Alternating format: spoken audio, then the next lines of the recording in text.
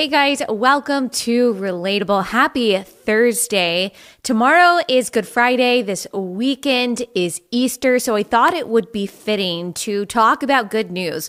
Of course, the best news of all, the news of the gospel, the resurrection of Jesus Christ, what that all means. That's how we're going to end the episode. We're going to talk about less good news, but still good news, more temporally good news. First, I asked you guys on Instagram what you preferred for this episode, and most of you said that you wanted me to give you good news of things that are happening across the country as far as legislation goes, as far as the organization of citizens go, and standing up against the things that they don't believe in and standing up for the things that they do believe in. And so we're going to talk about that. We're going to talk about really good bills that are coming down the pipeline in several states, some bills that have been signed into law by particular governors. We're going to talk about organizations that maybe you can decide to support that are, for example, for protecting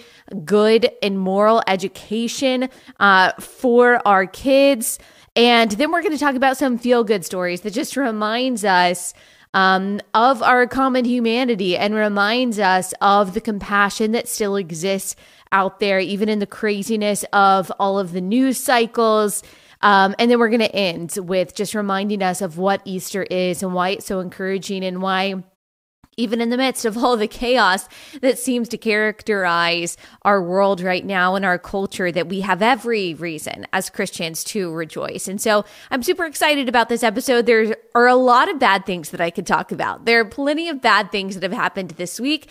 There are a lot of things to be concerned about. There are a lot of things to be anxious about. There's a lot of terrible legislation, a lot of awful activism, a lot of just absolutely horrifying moral changes, cultural changes, political changes that are happening. And so if you just wanted to be anxious, if you just wanted to be worried about the country in which our kids are going to grow up, I could definitely give you that episode. And honestly, that's a lot of what we talk about, because I want us to be aware of the things that are going on. It's important to be concerned. I do think that we have a responsibility as people living on earth in this time that God has placed us in this country that God has placed us in with purpose. I do think it's our responsibility to pay attention to the things that are going on and to infuse every sphere that God has placed us in, every sphere that we occupy, with as much light and wisdom as possible.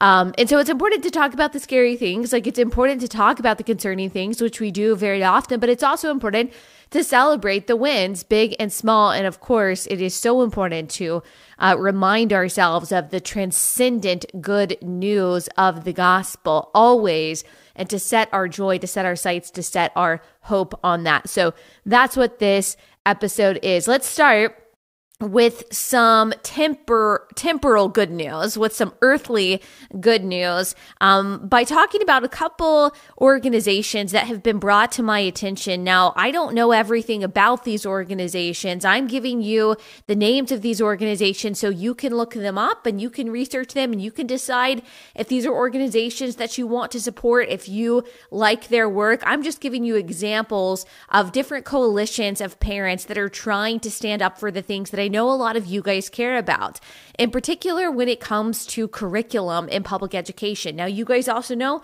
I've done a lot of episodes on the teachers' unions, on the corruption that exists in public education, and I have also advocated for, if there's any way possible, which I understand maybe not for everyone this is possible, but if there's any way possible for you to get your kids out of public school and for you to homeschool or for you to send them to a Christian school, then I highly recommend that. I know a lot of people out there are big supporters of public school. They say, oh, this craziness with critical race theory and so-called comprehensive sex education, which is really just left-wing indoctrination. In both of those cases, that's never going to reach my school. I live in a conservative suburb, or I know my teachers. They go to my church, and then every day I get a message from a public school teacher who, there's so many wonderful and Christ-like public school teachers out there. And many of you listen to my podcast, and I'm thankful for that. And yet you understand what's going on.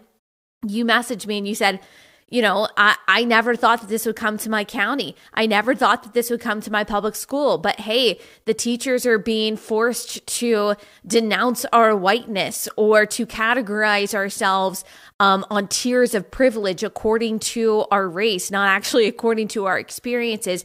And we are being told to teach our kids from that perspective. That is coming to your school. Like, that is coming to your school. It is coming to your county. I don't care how conservative your county is. I don't care how Christian your county is, how Christian the public school teachers are in your county. It is coming from the top down. This is an orchestrated effort to fundamentally change even more our public education system so kids primarily view the world and view themselves through the lens of race. It's meant to divide. It's meant to tear down. We've talked about, for example, woke math, where people of different races, students of different races are held to different standards when it comes to math, where they're not actually expected anymore to find an objective answer, a solid answer to a math problem, but you actually have to do math according to your background and privilege and race and intersectionality and all of that.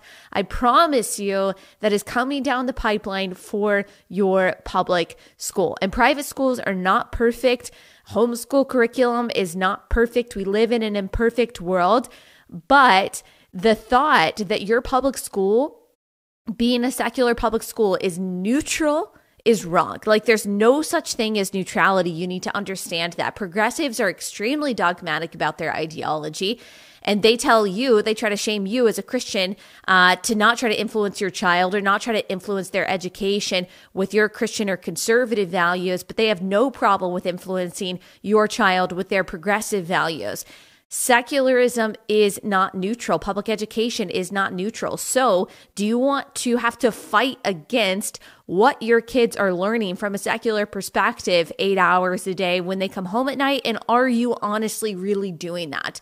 Probably not. I think it would be a lot easier if your child has an education that's incongruent with the worldview that you would like them to hold. Your child is not meant to be a missionary in 3rd grade. Your child is not meant to be on the front lines of the Christian battle when they are 10 years old.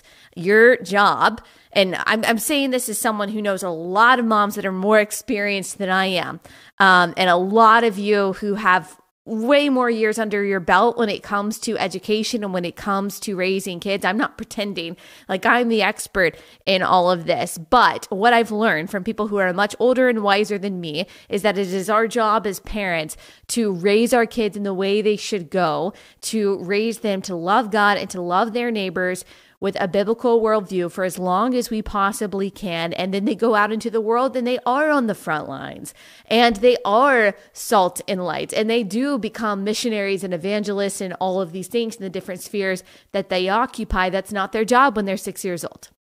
They don't have the equipment to be able to fight against something like a curriculum that says gender and sex are independent, and that in 7th grade you need to be able to decide what identity you are when it comes to your so-called gender identity.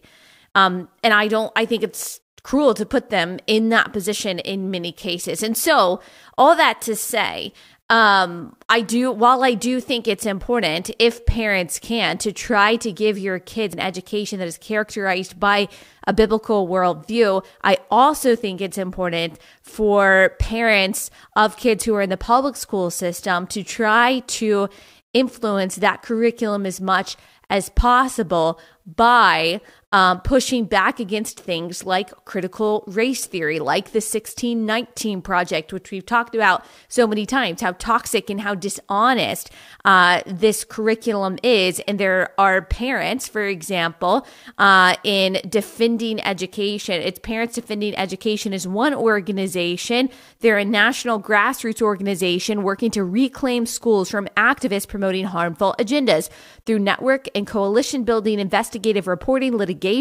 and engagement on local, state, and national policies. We are fighting indoctrination in the classroom and for the restoration of a healthy, non-political education for our kids. So even though I advocate for giving your kids an explicitly Christian education, if you can. I also think it's important to make sure that the kids that are going to public school are not being saturated with politics and activism on a daily basis, but are rather given a non-political, based in fact education. I think our entire society benefits from that. There's also another organization, No Left Turn in Education. They say that their goal is to revive in American public education the fundamental discipline of critical and active thinking, which is based on facts, investigation, logic, and sound reasoning. So like I said, I think the entirety of society would benefit from things like that. And these organizations, these kinds of organizations are popping up everywhere because the past year has really given us a good look into the problems with our education system, how the teachers unions and some teachers that are represented by the teachers unions really pit themselves against the well-being of kids. It's really kind of taken the cover off of a lot of corruption that many people have known exists within the public education system that works against the education of kids, in particular in poor communities, which happen to be Black and brown communities. I've talked about before, if you really care about social justice, like if you really care about so-called equity, and you really want to try to close the gaps of success in outcome, you should be for school choice. Like you should be for opportunities that help these kids who are in these failing public schools with corrupt teachers unions working against them, who are only indoctrinating them with activism. You should be for the opportunities for them to get a better education elsewhere. And we'll talk a little bit more about school choice, but these organizations like Parents Defending Education, No Left Turn in Education are popping up in particular this year. Parents are joining these organizations in droves to try to push back against what they see as anti-education measures in public school. So even though I'm not the biggest fan of our public education system, I still think that these reforms are very good for our whole country. No Left Turn in Education, that organization is also trying to restore parental function in public education and elevate the family as a core teaching unit of society. They're trying to educate the public about the radical indoctrination in K through 12 and its existential threat. It supports parents in trying to talk to their school board or talk to their administration in this. They want to use all forms of media to expose this kind of indoctrination. They have different chapters in every state. So this could be a good organization. A lot of you guys ask me, what can I do? I don't know what to do as a public school teacher. I don't know what to do as a principal. I don't know what to do as a parent. I want to push back against this stuff and I don't know how. And these organizations could be very good tools for you. They could at least point you in the right direction. I got a wonderful review the other day, and I love all of your sweet reviews. And if you love this podcast, I would love for you to give it a 5-star review on Apple Podcasts. That would mean a lot to me. I got one in particular that meant a lot to me the other day. It was from a public school teacher who listened and said, "Hey, I really didn't like what you had to say at first. It was actually really offensive because I'm a public school teacher and it seemed like you were railing against public school." And then the review said, "But as I listened more, I realized that the things that you were talking about and that your guests were talking about were actually true. And that a lot of these problems, or all the problems that you were talking about actually do exist. And I'm so glad that I kept listening." I'm so glad that you kept listening too. Those reviews always mean especially much to me when someone says that I listened and I was mad, but I kept listening. And I agree. I just think that's awesome. That just shows a lot about the listener. And it just shows also that minds can change. My mind has changed when I start listening to someone and maybe I'm mad at first, but I keep listening and I'm like, oh, that's true. That has certainly been the case about theological things in the past and maybe even political things too. And so thank you.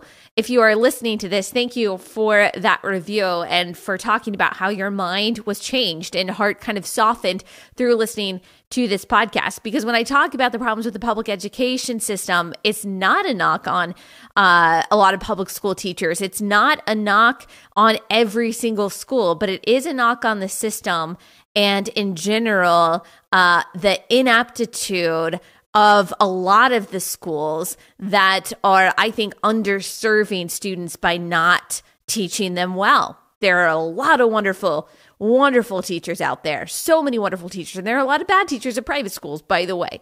But I do think it's important that we look at the problems that we're facing in the public education system and that we push for reforms and that parents are empowered to speak up about these things. There's also a Chinese American group that is coming out against critical race theory. You guys know what critical race theory is if you've listened to this podcast for any amount of time.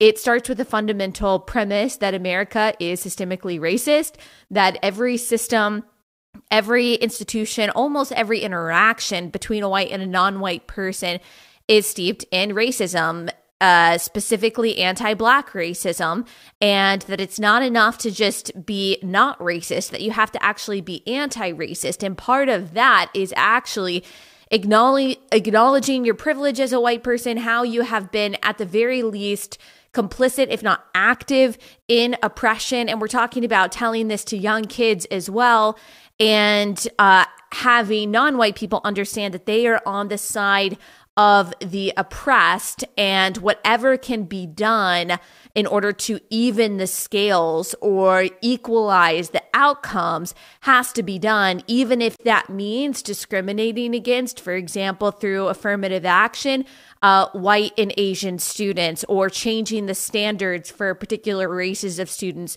so everyone has equal outcomes. This is toxic because it forces people to view people according to their race. It muddies the definitions of oppressed versus oppressor. It lays responsibility at the feet of people who have not been oppressive and who perhaps don't have a whole lot of privileges themselves. It creates resentment. It creates division. It creates self-loathing. It creates loathing of other people. And it gives a false representation of what America is. It's not an accurate assessment of real oppression that has existed in America.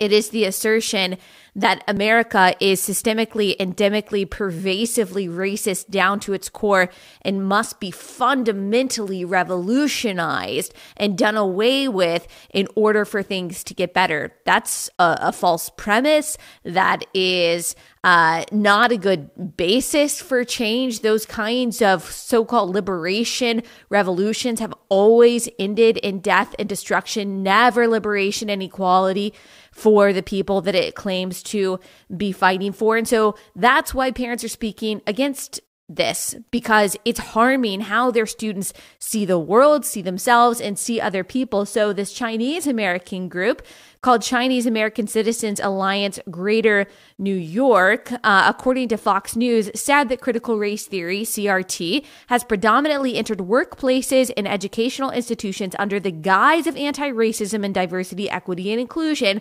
when it is, in fact, racist, oppressive, discriminatory, and divisive. This doctrine teaches that people are inextricably linked to their race, that Blacks are oppressed, that whites are oppressors, and any unequal outcome is not only unjust, but also racist. So that's a really good summary of what I just said.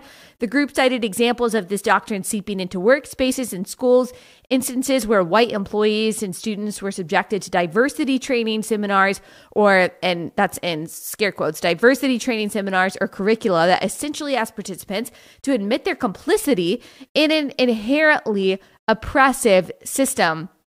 Another part about critical race theory is its muddy definition of what morality and responsibility is. Responsibility and agency is never ascribed to people who are not white or seen as not privileged or on the side of the oppressed. And all agency and all responsibility, collective responsibility, is given to people who are white. So that means, you've probably seen this when we see, for example, a person who is Black commit a violent crime against a person who is Asian. You've probably seen a lot of these assessments and analyses from the media, from blue checks on Twitter, saying this is still, white supremacy is still to blame. Or when, for example, the Muslim man shot several people at the Colorado grocery store, still there was a way to try to blame whiteness and white supremacy. That's what critical race theory does. It prohibits us from actually seeing the world as it is, and for us, it prohibits us from being able to assess things clearly, intellectually, and morally, because we are unable or unwilling, according to that worldview, to say that someone is responsible for their actions based on their skin color. Don't you see how that's a problem? And don't you see how if you have a justice system that is based on that, then you're incentivizing bad behavior. You're incentivizing irresponsibility. And it's unfair. It's biased. It's partial. And as we've talked about so many times on this podcast, God hates partiality. That is not his definition of justice. Again, it only leads to more resentment. This particular organization, this Chinese American organization, it notes that third graders at a Northern California elementary school math class were told that they lived in a dominant culture of white, cisgender educated Christians, and this culture was created to hoard power. The third graders were told to check themselves off victimization categories to see whether they were oppressors or oppressed, according to Fox News. This is what this organization is saying. So you see how this only creates resentment. This only creates hate. And that's what progressivism is. It only knows how to tear down that which it doesn't like. It doesn't know how to build. It's just not in its nature. There is also an organization, it's actually a website called criticalrace.org. It was started by a law professor that I've had on this podcast from Cornell Law School, and it tracks critical race theory in colleges. It's a free resource for parents and students concerned about the negative impact critical race training has on education. And so it has a database of over 200 colleges and universities to learn more about critical race training on campuses nationwide. So that's criticalrace.org. I will link to the interview that I did with this professor in the description of this podcast. And I will also link to all of these things in the description of this podcast. And so you can read them for yourself. But this is good. This is very good that people are starting to understand the dangers of this and that they are feeling empowered to take matters into their own hands and to be educated about it, to educate other people about it, and to do something about it. Because critical race theory started as this very academic, very esoteric idea that has only now started to manifest itself in tangible ways and enter into the classrooms of your kids. And so it is absolutely your right and your responsibility to know how this is going on, where this is going on, why it's going on, and how to push back against it. There's also a new organization called Fair for All. It was started by Christopher Rufo, whom I've had on this podcast twice. He has been leading the charge in a lot of ways against critical race theory, and he is a wonderful journalist, and he has been wonderful in informing the public about what's going on and the dangers of this. And he helped start Fair for All. It's an organization that says it defends civil liberties and rights guaranteed to each individual, including freedom of speech and expression, equal protection under the law, and the right to personal privacy. They advocate for individuals who are threatened or persecuted for speech, or who are held to a different set of rules for language or conduct based on their skin color, ancestry, or other immutable characteristics. Fair for All also offers guidance to parents and educators. It connects advocates across the country, develops curriculum, and works to make sure that your school lives by values of fairness, understanding, and humanity. So it advocates for true equality. It advocates for seeing people as they are. It advocates also for merit-based systems and structures that we're told are actually racist because they could produce disparate outcomes. But this is what it means to have a fair and truly equal society. It's against discrimination. It's against viewing people primarily by their race, which is something that's going to tear our society apart. So Fair for All is another good organization that you can connect to. So many of you message me and say, I don't know what to say. I don't know how to stand up. These are all organizations that you should connect to that can hopefully provide you with those tools. There are also lawyers now and legal teams that are suing against critical race theory, in particular when it comes to students or when it comes to employees being forced to say something or being forced to, for example, denounce their privilege or say that America is systemically racist in order to keep their job. There are lawyers now that are going after companies that are forcing speech in this way. And so this is a fight that people on the right are taking on. And it's not just people on the right. There are a lot of people in the middle. There are people who are leftist, left-wing in a lot of ways that I've had on this podcast several times, who are against critical race theory and the kind of victimization and cancel culture that comes along with it. And so this really is a very diverse and broad coalition of people that are coming together and pushing back against this, even in legal ways. And then we're also seeing this affect some state legislation and executive orders. For example, in Florida, Governor Ron DeSantis, he issued an executive order to block critical race theory in public school. The New York Post says critical race theory will be explicitly excluded from Florida's new statewide civics education. The Republican governor addressed the academic study while discussing his proposed $106 million initiative to support a new civics curriculum for students at a press conference Wednesday afternoon.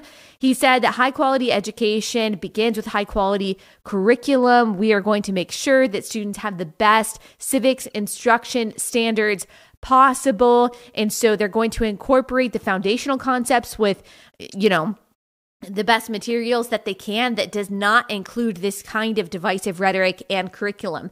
Texas is doing the same thing. There is a bill that has been put forward by State Representative James White, HB 4093, an education bill looking to end teaching of critical race theory in public schools throughout the state. It would make it illegal for any teaching administrative bodies, including school districts and state agencies, to require teachers, administrators, or employees to teach courses on concepts such as one race or sex being inherently superior to another. And this would have been so obvious a few years ago. We would have read that and we would have said, yeah, that's racist. They shouldn't be teaching this. So this is simply saying, this bill is saying that an administration in a school cannot force teachers or employees to teach this kind of stuff.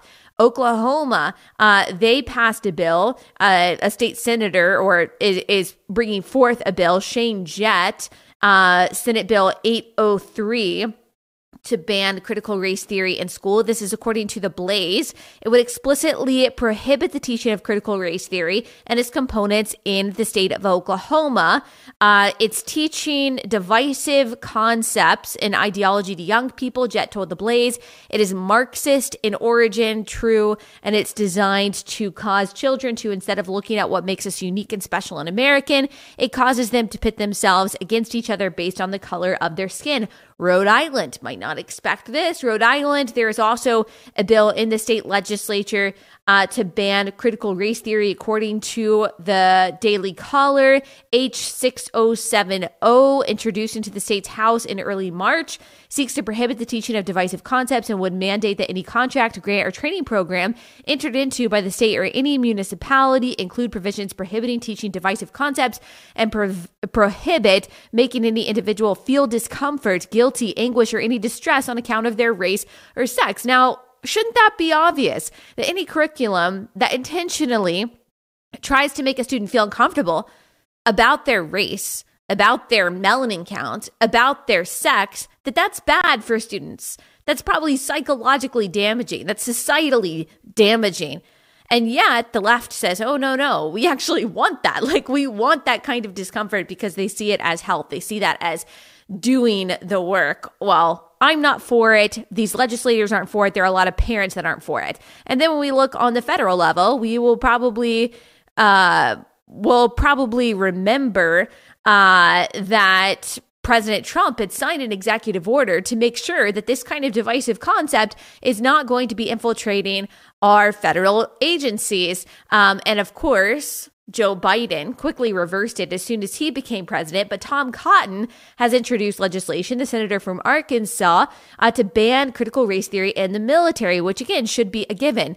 According to Chris Rufo at City Journal, quote, the bill would prohibit the armed forces from directly promoting the core tenets of critical race theory, that the United States of America is a fundamentally racist nation, that an individual by virtue of his or her race is inherently racist or oppressive. All of that is what critical race theory teaches, and that an individual, because of his or her race, bears responsibility for the actions committed by other members of his or her race. That is what critical race theory teaches about white people. The bill also includes a provision against segregating members of the armed forces by race, which has become common practice in many CRT training programs. Now, this legislation is probably not going to pass, but it's important. I mean, Democrats often do this as well. You put forward legislation to start a conversation, you hold on to it, you hope that it gets passed at some point. I think it's very important that he proposed this legislation, and we should be all for it.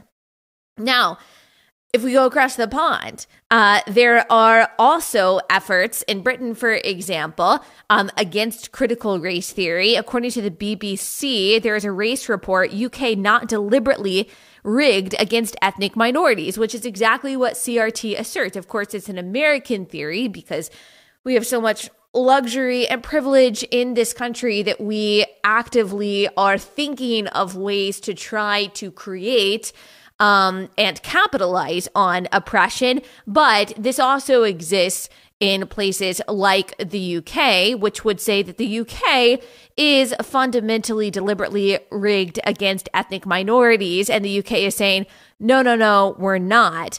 The Commission on Race and Ethnic Disparities said family structure and social class had a bigger impact than race on how people's lives turned out. And of course, we absolutely know that that's true.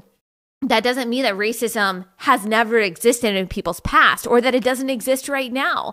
And America has been systemically racist in the past. The question is, how do those horrors affect today? How do those atrocities that America endured and perpetuated actually affect the outcome of people's lives today? And there is a narrative that the legacy of slavery is an unbroken thread that is still plaguing particular communities today, and the facts just don't back that up. Probably not in the UK and not in the United States. Again, that is not ignoring the atrocities of systemic racism that have existed here.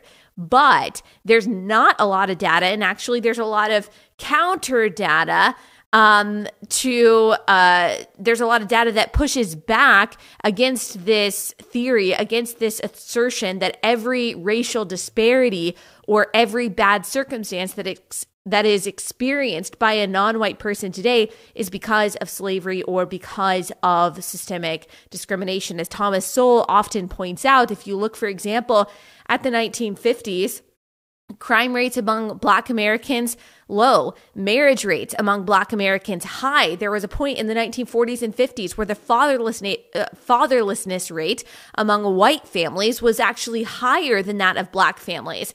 When did that change? In the 1960s. That is when these gaps started to grow even more. And by the way, fatherlessness among white families also started to increase dramatically in the 1960s as well. You've got the sexual revolution, you've got the welfare state. If it was true that there's this unbroken thread of slavery that is still affecting just as much people today as it did in the 1950s, and that's the reason for fatherlessness, that's the reason for crime, that's the reason for broken families in Black communities, then that would have been worse at the time of Jim Crow in the mid-century than it is now. But the fact of the matter is, fatherlessness has gotten worse since the time of Jim Crow in Black communities than it is today. And so that doesn't make a whole lot of sense. There have to be other causes that are factored in there than historic racism.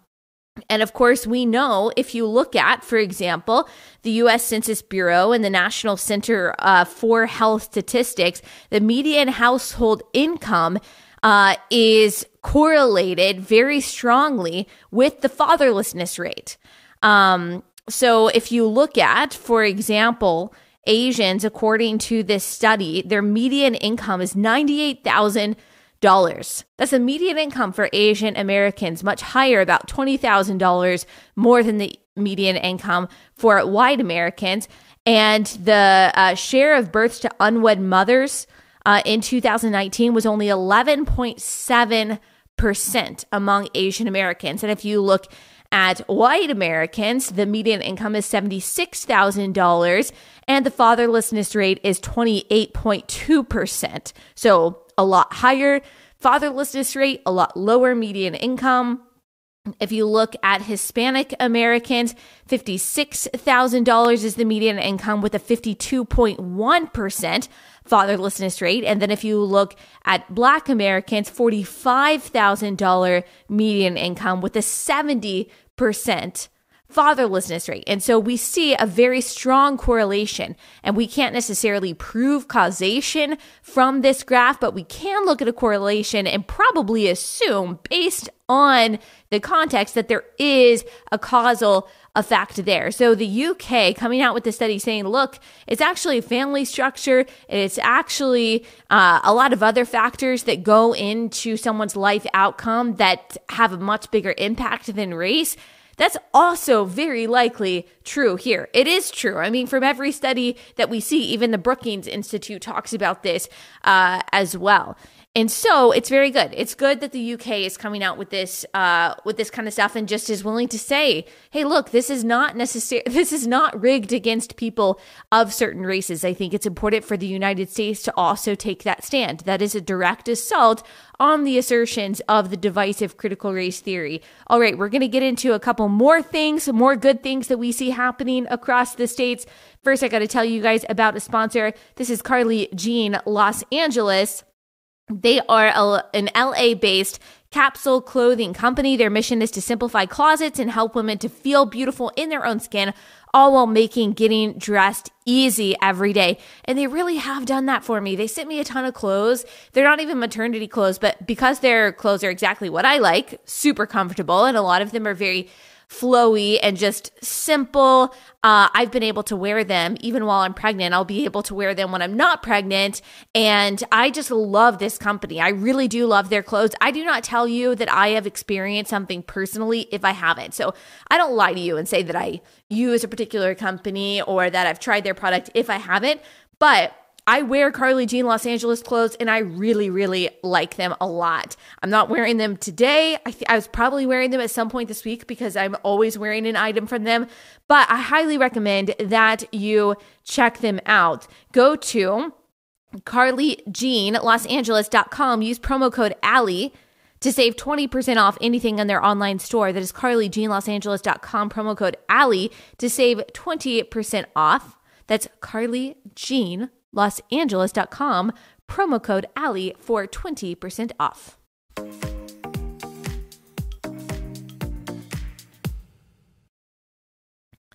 All right, we've also got bills protecting girls' sports in Tennessee. According to CNN, Governor Bill Lee signed a transgender sports bill into law Friday, requiring students to prove their sex at birth in order to play middle school and high school sports. The bill states that a student's gender for purposes of participation in a public middle school or high school interscholastic athletic activity or event be determined by the student's sex at the time of the student's birth, as indicated on the student's original birth certificate. Again, this is just common sense. The differences between boys and girls, as we've talked about many times, are fundamental, and they only grow more pronounced as kids go through puberty, and it creates an unfair playing field, literally playing field between boys and girls when girls are forced to compete against boys who naturally have greater bone density, greater muscle mass, greater aerobic and anaerobic capacity. We've looked at these studies several times before,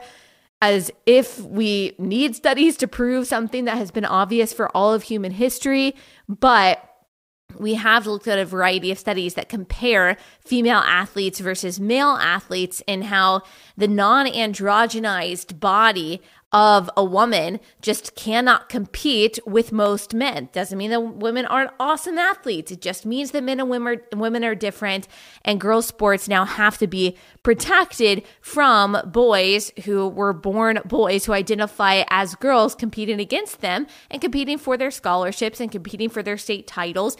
And it just protects their safety as well. We've talked about some of the injuries that have been endured by professional female athletes who have been forced to play against biological men. And I hate that phrase, but sometimes we have to say it for the sake of clarity. And so this is about protecting girls' safety. This is about making it fair for girls. This is about making sure that girls are still able to fairly compete for things like scholarships. So that's in Tennessee. This is also happening in Arkansas. Arkansas, according to Fox News, became the second state this year to ban transgender athletes from participating in sporting events Thursday. That's a very negative way to say that, Fox News.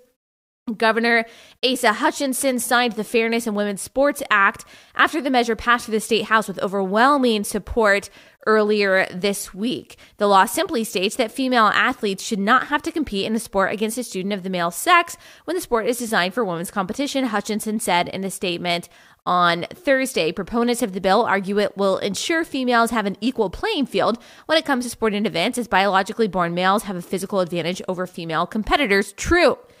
And so it's good. Again, parents are speaking up about this kind of stuff. And this is not to say that transgender athletes can't play sports, because you're going to see the ACLU say this is a ban on transgender athletes playing sports. No, it's not. Everyone is allowed to play a sport according to their sex as long as they make that team. So just like everyone else, they are able to play sports according to their biology. That is what is fair. It's not according to identity or declaration or feelings. That doesn't make a whole lot of sense when you're talking about physical sports, especially physical contact sports. And so it's good that states are taking these measures. Moving on to vaccine passports, which we're going to talk about more thoroughly next week. I know a lot of you guys are concerned about that as far as privacy goes, and there are a lot of states that feel those concerns and are hearing that those concerns. Florida is one of them. Governor Ron DeSantis said that he plans to issue an executive order forbidding businesses from requiring so-called vaccine passports across the state, says Business Insider. DeSantis said at a news conference on Monday that he would introduce an executive function designed to prevent businesses from refusing to serve customers who are unable to prove they had been vaccinated, while seeking support from the Republican legislature to enshrine the act into law. Now, I will be surprised, honestly, if vaccine passports become as pervasive as we are afraid that they are, because I've been listening to this and there are actually concerns from the left, even from the ACLU, which I'll read in a second, about the equity of this and how this is going to disproportionately negatively affect Americans that are living in poor communities, which happen to be predominantly Black and brown Americans in many cases. And they're afraid that people without a vaccine passport are going to be treated like second-class citizens. And that's especially concerning to these organizations if that includes Black and brown Americans who they would say are traditionally marginalized communities. They are going to be further marginalized. So because that there is that concern, I'm actually interested to see if there's going to be as much support from the left as Republicans think that there will be. Ohio is another state that's coming out against vaccine passports. Fox News says as America's mass vaccination campaign against COVID-19 continues to hum along, 2 Ohio state legislators are planning to introduce a bill that will preemptively ban vaccine passports over concerns about privacy and government overreach. Rep. Al Cutrona, a Republican who represents parts of eastern Ohio, told Fox News that vaccine passports mandated by the government would create privacy concerns that should be startling to anyone. A vaccine passport, a unified centralized system for providing or denying access to everyday activities like shopping and dining, would be a nightmare for civil liberties and privacy, and it would exacerbate existing social disparities connected to wealth, privilege, and race, which is exactly what we just said. Jay Stanley is a senior policy analyst with the ACLU Speech, Privacy, and Technology Project. ACLU is very left-wing, but sometimes they are on the good side of things. Jay Stanley said that he fears that a vaccine passport would be overused. While there are legitimate circumstances in which people can be asked for proof of vaccination, we don't want to turn into a checkpoint society that outlasts the danger of COVID and that casually excludes people without credentials from facilities where vaccine mandates are not highly justified. He's absolutely right. And that, of course, is the concern with all of these restrictions, all of these new developments that he says would be a checkpoint society that outlasts the danger of COVID and actually exceeds the danger of COVID, I would say. And so it's good. We've got different organizations on the left and the right that are coming out against this stuff. And the fact that there are states, I wouldn't be surprised if other conservative and Republican dominated states do the same thing. They're saying, look, you can't deny someone service just because they don't have a vaccine passport. It goes along with this idea that if you don't have a vaccine, you automatically are carrying that disease. I mean, that's just not true. That's not even logical. And if the point of the vaccine is to create at least enough immunity for society to be safe, there's no reason to ban everyone who doesn't have the vaccine, who is not even sick, from entering a place of work, especially as we have seen COVID cases go down so much, even in states that have lifted the mask mandates and have lifted business restrictions and things like that. There's no reason. There's just no reason for this. Moving on to abortion legislation, there is a fetal heartbeat bill in the state of Texas that has been approved by the state Senate. It approved 6 anti-abortion bills, according to USA Today, including a proposal that would outlaw the procedure once a fetal heartbeat is detected. The second measure would become law. There's another measure that would effectively ban the procedure completely. The second measure would become law if the U.S. Supreme Court reverses earlier decisions legalizing abortion. Abortion opponents have pledged to push an aggressive agenda to severely limit availability of the procedure with an eye to the changing power dynamics at the Supreme Court, where the conservatives now hold a 6-3 majority. That is untrue. USA Today, conservatives do not hold a 6-3 majority on the Supreme Court. At best, it is 5-4. Roberts is not a conservative. Just because he was nominated by a Republican does not mean he's a conservative. He does not have a conservative track record. So Texas is, according to USA Today, looking to the majority that conservatives do mostly in most perspectives have on the Supreme Court to try to challenge abortion as much as possible. Abortion is the killing of a human being. That's what it is.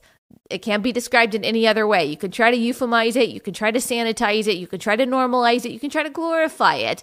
But that's what it is. It's the killing of a human being. And Texas is trying to push back and trying to lead the way and banning that as much as possible to protect life inside the womb. That does not mean that we don't care about the mom. That doesn't mean that we don't care about the baby after the baby is born. That is a myth. That is a lie. Go visit your local pregnancy center and see how many resources and how much love and how much help is poured out for families in crisis on a daily basis by pro-life organizations, people who say this is about controlling women's bodies. You don't know anything about pro-lifers. You don't know anything about pro-life activists. You don't know anything about these pregnancy clinics that help women get the resources and the connections and the education that they need in order to survive and thrive.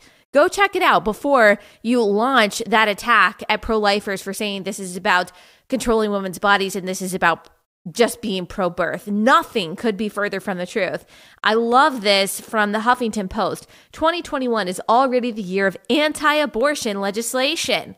The Huffington Post is obviously very mad about this. And they say, according to a report, the Planned Parenthood Federation of America, who is responsible for the killing of hundreds of thousands, about 300,000 unborn babies every day, disproportionately Black unborn babies, by the way, which I only note because the same people who say that they care about inequality of outcomes don't seem to care about that disproportionate rate among Black Americans. And by the way, that disproportionality, as I think we talked about yesterday, according to Jason Riley of the Wall Street Journal, exists even when you control for income and education and employment and things like that. It is disproportionately high among Black Americans, the abortion rate. And again, the same people who say that they care about inequality of outcome in other ways don't seem to care about that gap there. That should tell you something. So, continuing, legislation limiting abortion in 2021 has skyrocketed in comparison to a similar time frame in 2019. Compared to bills introduced from January through mid-March 2019, medication abortion restrictions and bans have tripled to 33. Anti-abortion constitutional amendments have more than tripled to 14. And states have enacted 12 abortion restrictions this year, compared to just one by this point in 2019. Overall, state legislatures have introduced 516 abortion restrictions compared to 304 mid-March 2019. Those pieces of legislation are clearly about power and control over our bodies. Original talking point. President and CEO Alexis McGill Johnson says, I'm saying original talking point, but that was her talking point, noting the bills disproportionately impact people of color, people with low incomes, and LGBTQ plus people. And get this, she says these policies are designed to make it harder for people to exist. That's what the president of Planned Parenthood says about anti-abortion legislation. Let me repeat. She says these policies are designed to make it harder for people to exist. What does abortion do? It kills a human being. It makes it impossible for a person to exist. Disproportionately, people of color. Oh my goodness, to live in this kind of cognitive moral dissonance. I don't know how people do it. I don't know. But like I've said, postmodernism, godlessness makes hearts of stone and brains of mush so that this kind of dissonance can just, I guess, exist there comfortably. Now, we've talked about how abortion rates go down under Democratic presidents, and people say, well, this is why we need to elect a Democrat, because abortions go down because of Democratic policy. But Democrats don't, or not Democrats, but presidents don't set policy. We've talked about this before. We did an episode and we'll link to it. Do Democrats decrease abortions? No, that's not true. States have the most control over abortion law. And under Barack Obama, when you saw a big drop off or a big decrease in the abortion rate in America, state legislatures were dominated by Republicans who were pushing anti-abortion, if you want to call it that, I'm fine with that phrase, legislation. And I'm not even saying that was the cause of the decrease in abortions, but nothing that Obama did as president, as part of the executive branch, could have had an effect on the abortion rate. So that's just that myth. There's a fundamental understanding of how our laws work and how policy works, in particular abortion policy. Again, we'll link to that past episode and you can go back and you can hear us bust that myth in full. There are also lots of school choice bills that are being pushed in state legislatures. According to the Wall Street Journal, nearly 50 school choice bills have been introduced this year in 30 states. The article says, the pandemic has been a revelation for many Americans about union control of public schools that refuse to reopen. That awakening is helping to spur some welcome reform progress as several state legislatures are moving to expand school choice. One breakthrough is in West Virginia, where the legislature passed a bill creating the state's first education savings program. Meanwhile, in Georgia, the House passed a bill last week that would expand eligibility for the state's voucher program for special education students. The Senate, which had already passed the legislation, voted to approve House amendments on Monday. The bill is headed to Brian Kemp's desk. In South Dakota, Republican Governor Kristi Noem signed a bill that expands eligibility for the state's tax credit scholarship program to students already enrolled in private schools. Last school year, the program provided nearly 800 students with scholarships for about $1,800. The teachers' unions remain powerful, as demonstrated in Kentucky, where Democratic Governor Andy Beshear vetoed a bill last week that would establish a new tax credit scholarship program. But the state legislature voted late Monday to override the veto, meaning low and middle income families will have access to a scholarship fund of up to $25 million financed by tax credit backed private donations. Imagine being against something like that for low income students. Two Arizona bills to expand tax credit scholarships and education savings accounts have passed the Senate and are now in the House. An Indiana bill creating an ESA program passed the House, as it has in Missouri. A Florida bill that would consolidate state scholarship programs into ESAs for some from 200,000 students is still percolating in the Senate. So school choice advancements also happening in several states.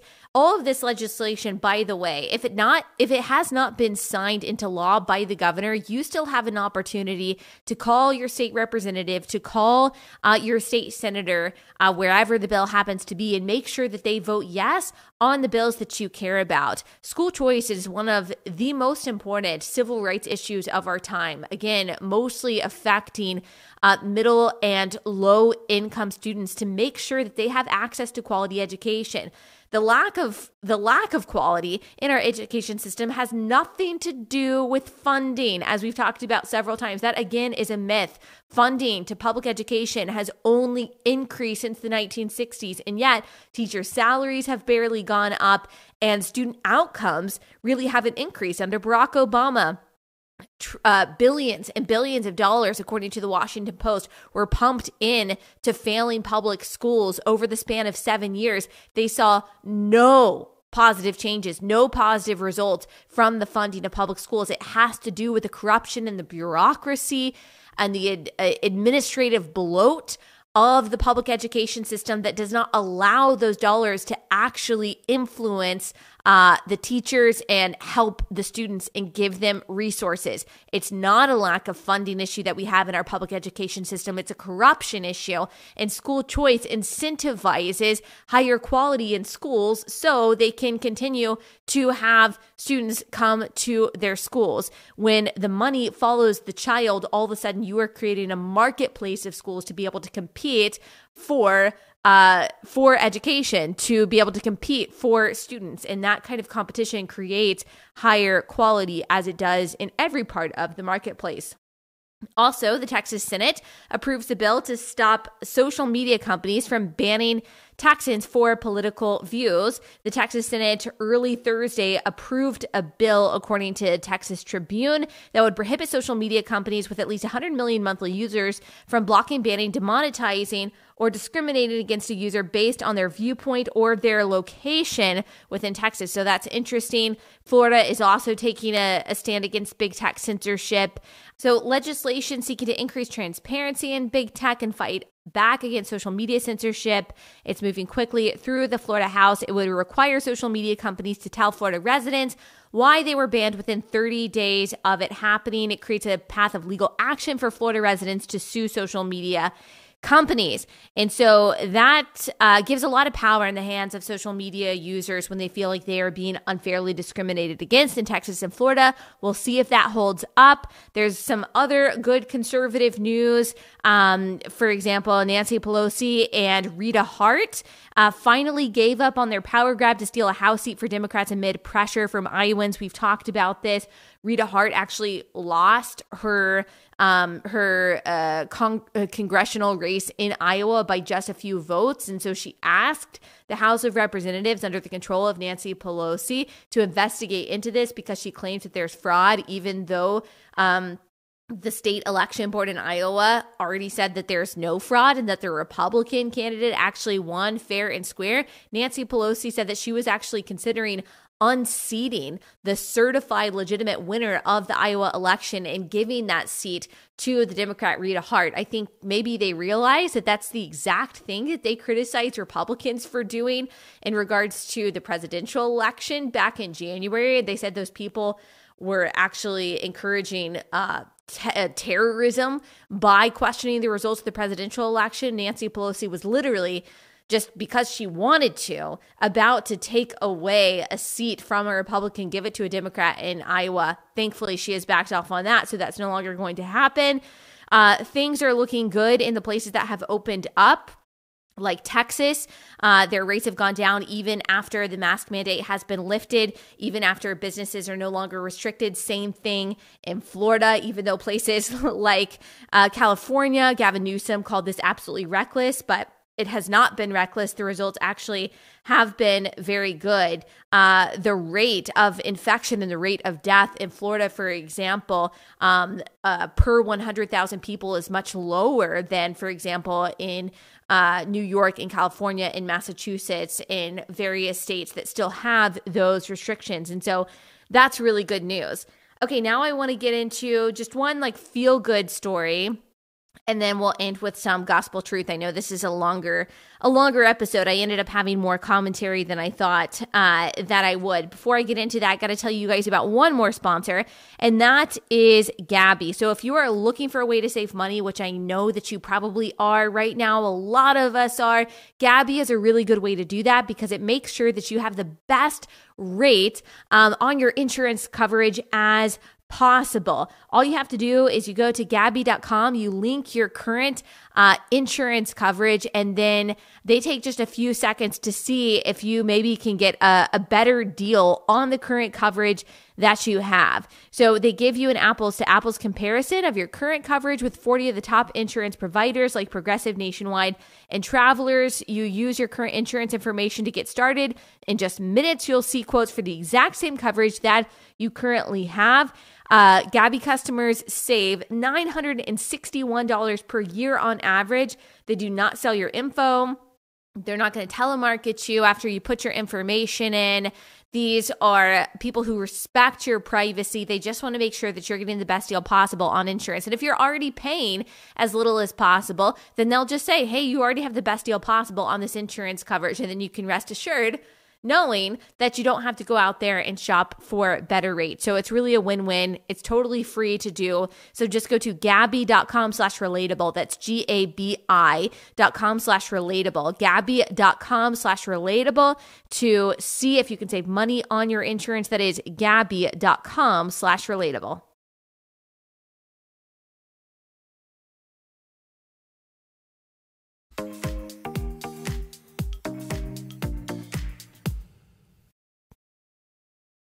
All right, I want to talk about this sweet story that I saw on CBS News. A 19-year-old with autism pens cover letter to future employers.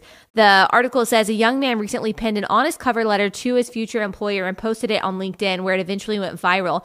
My name is Ryan Lowry. I am 19 years old. I live in Leesburg, Virginia, and I have autism. In his letter, Lowry goes on to explain that he has a unique sense of humor. He's gifted at math and technology and is a quick learner. He wrote the letter with one goal: to get a job in animation or IT. I realize that someone like you will have to take a chance on me, he says in his letter. I don't learn like typical people do. I would need a mentor to teach me, but I learn quickly. Once you explain it, I get it. I promise that if you hire me and teach me, you'll be glad that you did. Lowry then assures his future employer he will show up every day and work hard, and his sincerity and determination. In this letter, it touched many people. The article says the post received more than 188,000 reactions and more than 6,000 comments on LinkedIn. One of the people who saw the post was a man named Aaron Perry, an executive at a 3D and animation studio. Perry brought Lowry's story to Exceptional Minds, an academy and studio for digital artists and animators with autism. David Siegel, executive director at Exceptional Minds, knew Lowry was a perfect candidate for the academy, which trains people with autism in the art of animation and helps them with job placement. Lowry will now take virtual classes for 8 weeks of summer through Exceptional Minds. While the animation classes are usually held at Exceptional Minds Studio in California, the classes are virtual due to COVID. And so he gets to do that, which is one of his dreams. And I love that he was so honest about this. I loved his cover letter and just how transparent he was and how sincere he was, and that he just wanted to be able to work hard and prove himself. He wasn't looking for any kind of special treatment.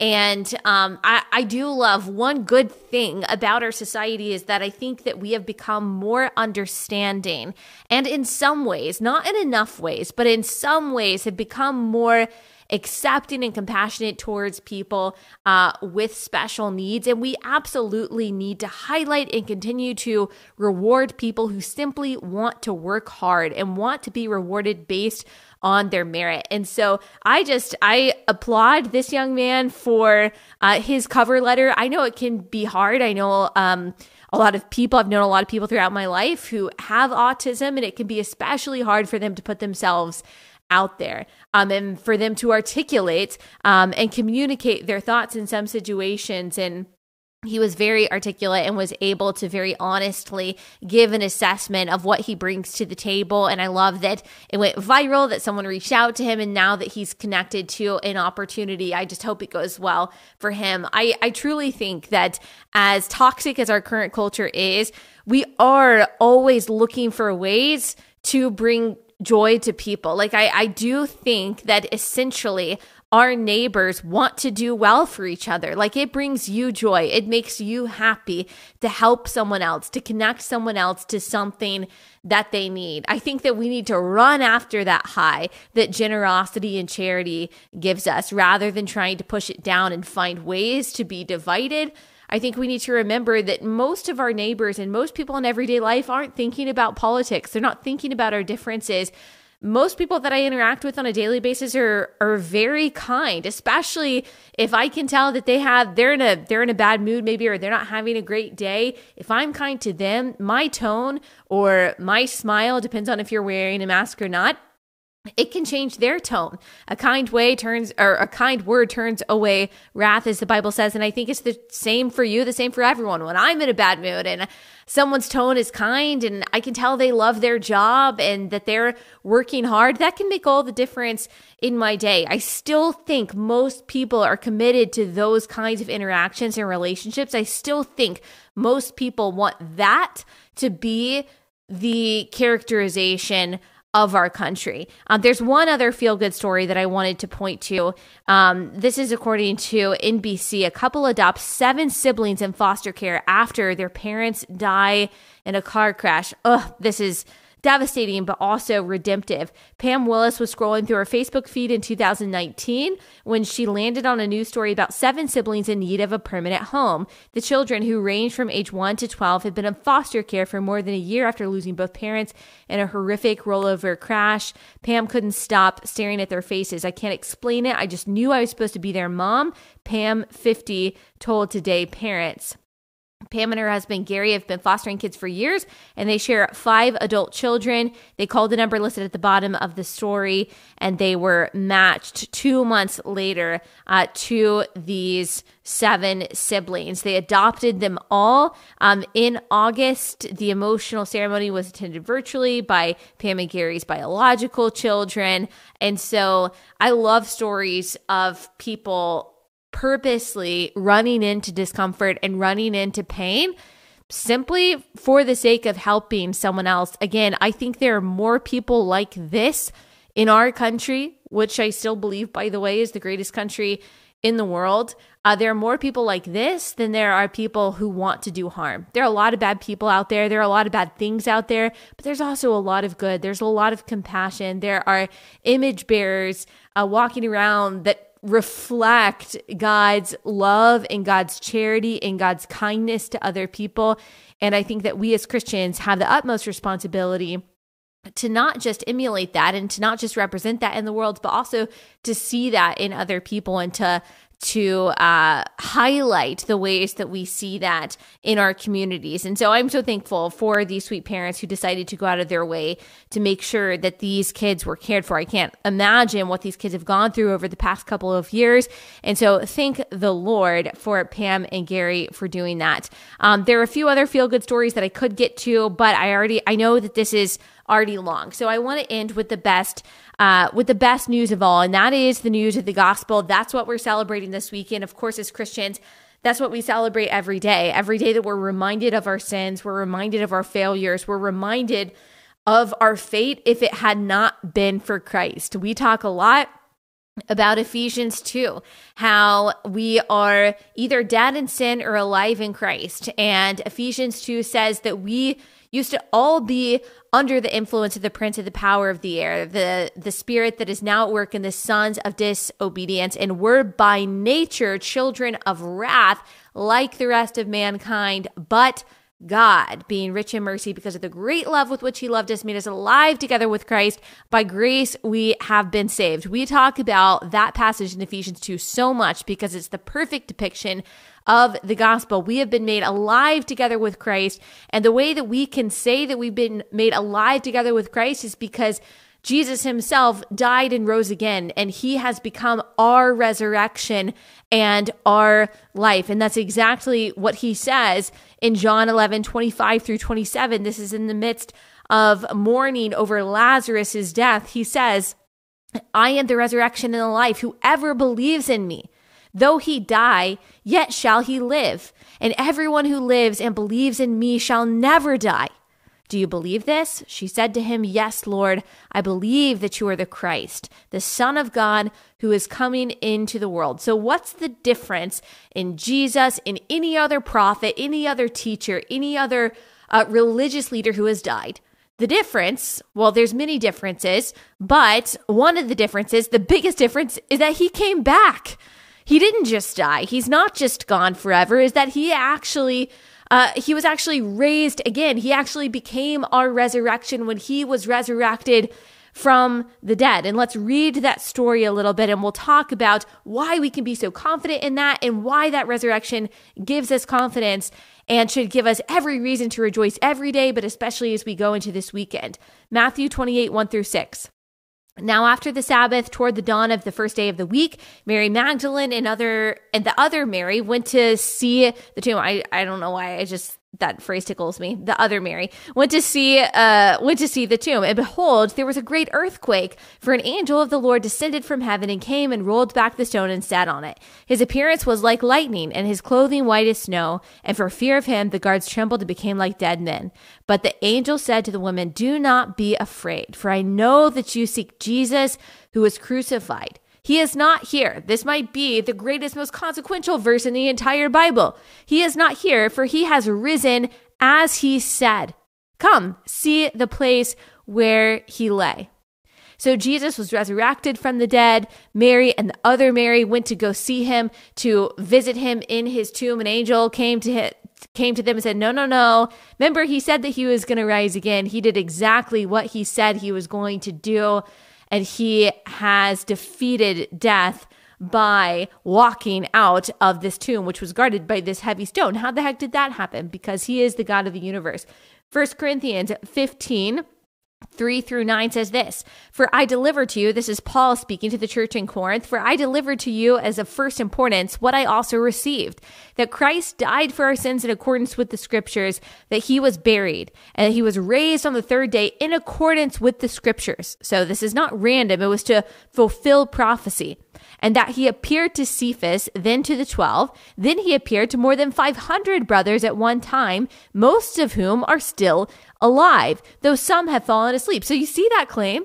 It's not just that Jesus rose from the dead. It's actually that he appeared to people, that he appeared to not just the 12, but he actually appeared to more than 500 brothers at one time, most of whom are still alive. So why do we trust this testimony? Voddie Baucham talks about this a lot because it's a collection of eyewitness testimonies, in particular of the resurrection, what is to many people, understandably, the most unbelievable part of the gospel, and therefore the most essential part of the gospel. He is saying, look, I don't just believe this, but I saw it. Over 500 people saw it, and some of them are still alive as I am writing this. That's what gives this so much credibility.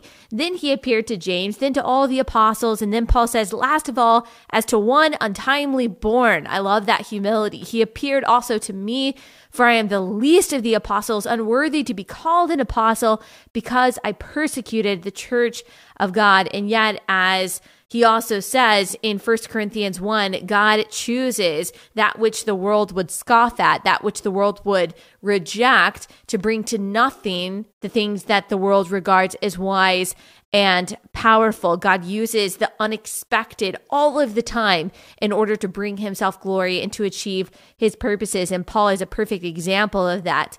Now, in Acts, we see and hear the gospel so perfectly coming from Peter in particular, when the Jews are given the gospel and the Gentiles are given the gospel. I'm going to read you parts, not the whole passage because it's a little long, but parts of Acts 2:22 through 37.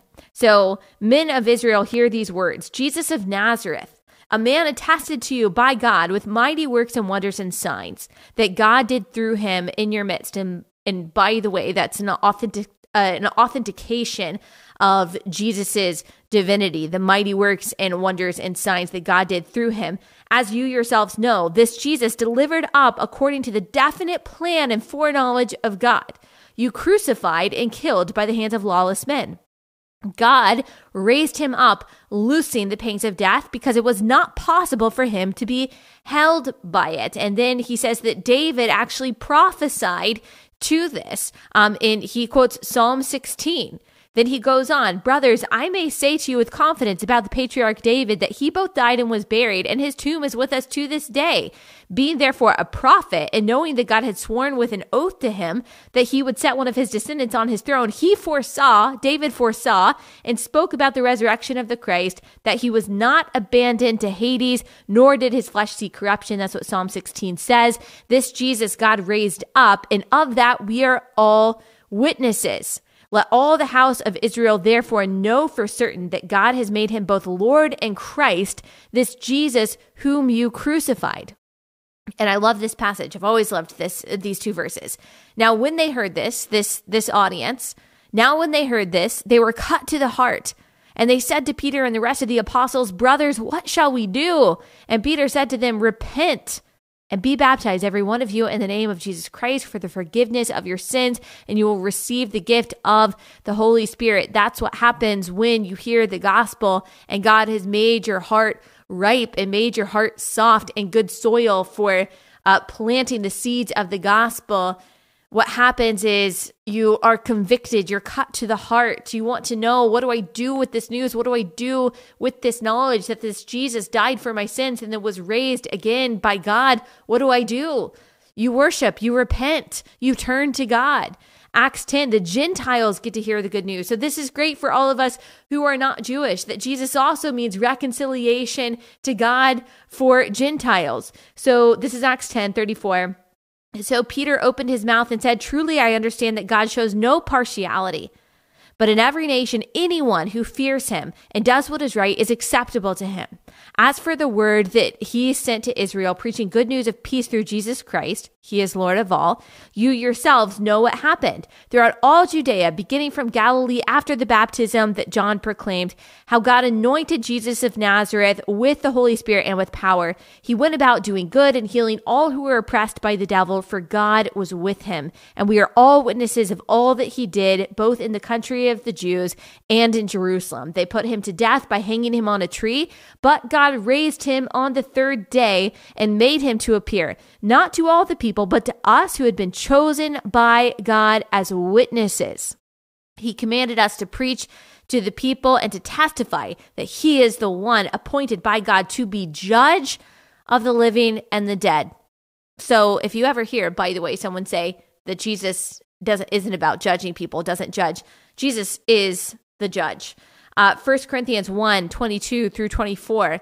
For Jews demand signs and Greeks seek wisdom, but we preach Christ crucified, a stumbling block to Jews and folly to Gentiles, but to those who are called, both Jews and Greeks, Christ, the power of God and the wisdom of God. That's who Jesus is to us. That's what his resurrection means for us. It means eternal life for us. That's why we get to rejoice at Easter. We should be praying also. Remember to pray for our brothers and sisters in Christ around the world, because there are unfortunately attacks that happen throughout the world, especially in the Middle East, that target Christians on Easter weekend. We've unfortunately seen that in the past. And so just be praying for the protection of saints throughout the world and be rejoicing that we have hope, not just in this life, but also the next. We talked about all of these political victories, which I think are good, these cultural victories, these good news stories, and all of those are wonderful. And we can focus on changes that are being made in that way. But ultimately, we know the world as it is going away. It's going to pass. And so while I think it's important for us to care about what's going on in the here and the now, to be involved in what's going on in the here and the now, to look after the welfare of the places in which we dwell, to care about the future generations and the burdens that they're going to carry, to make sure we are infusing light and truth and wisdom and goodness into every sphere we occupy. Ultimately, Our hope is not here because our home is not here. Our hope is in heaven because our home is in heaven, and that has been accomplished to us through the reconciling death of Jesus Christ and his conquering resurrection that we celebrate this weekend. What sets Jesus apart is not just that he is a very smart guy. It's not just that he died, although, of course, that is part of the crux of Christianity. And it's not even just that he rose again, although that is what sets him apart from all of the prophets and all of the teachers and all the other religious leaders. What really sets him apart is that every other religion tells you how to get to God. It tells you, here's the mountain that you have to climb. Here's the rules that you have to follow. Here's the way that you have to make yourself clean and make yourself right before God. Here's how you earn God's affection. Here's how you earn acceptance, except for Christianity. The gospel says something different than every other religion. The gospel of Christianity says, you can't get to God. There's nothing that you can do. There is nothing that you can do to make yourself right or clean or acceptable to God. And because of that, because God loves you so much, he is going to come down for you. So you don't climb up the mountain. He gets off his throne. He comes down the mountain to rescue sinners, to save the lost sheep, to find the lost coin, to chase after the prodigal son. The difference is that God is pursuing us in Christianity. God is making us right. He is making us acceptable. He is making us pure. He is making us clean. He is providing the sacrifice on our behalf. There is nothing we can do to become acceptable to God. God has made us acceptable through his son by grace through faith in Christ. That is the freeing, liberating, exceptional reality of Christianity and of the gospel. And that is what we cling to. That's the best. That's the best and most eternal news of all. I know this was a very long episode. That's because I had a lot to say. There's a lot of good news, and we could have gone on for a lot longer than that. But I hope you guys have a wonderful weekend. Have a wonderful Easter. We will be back here on Monday, so I will see you guys then.